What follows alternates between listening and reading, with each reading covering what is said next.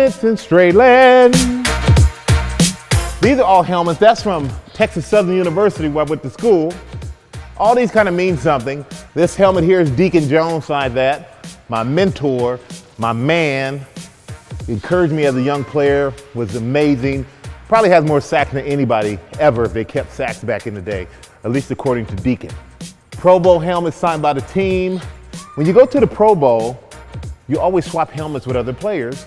So all of these helmets that aren't mine or Giants are pretty much swapped, except for a few, because that one was signed by Walter Payton. So outside of that one and Deacon Jones in my college, everything else with a helmet that's been swapped with a player, and then that's actually one of my own game helmets that I wore. And I must have like 3 or 4 Eagles helmets, because every Pro Bowl had to be Eagles there. We would swap helmets, and they were the team that I actually loved to play the most, but fans